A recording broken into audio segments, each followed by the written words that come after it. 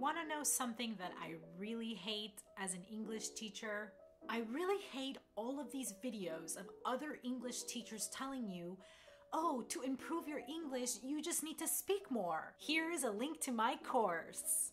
There is nothing more frustrating than a language teacher who is trying to sell you a course that costs a lot of money only to give you a few minutes of actual speaking time. So I'm gonna tell you what I tell my English language students. Before you pay for any private lessons, any course, any speaking club, I want to know if you are actually serious about improving your speaking. If you are, here are some free ways to get speaking practice. The first way is to go on Facebook. Type into the Facebook search bar the name of your city and these following words. Just pick one. International, expats, foreigners. So for example, you can type in Mumbai, international, Mumbai, foreigners, Mumbai expats. It's probably going to show you a list of groups in Mumbai that are for international people, foreigners, expats living in Mumbai.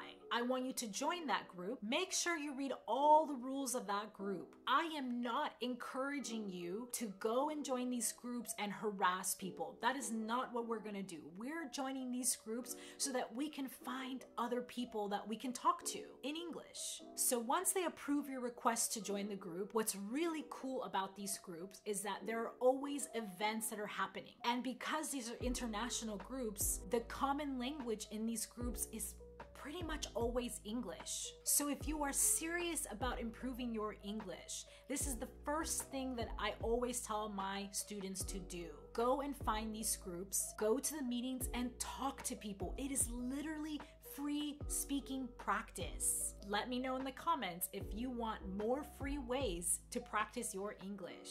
Follow for more daily English.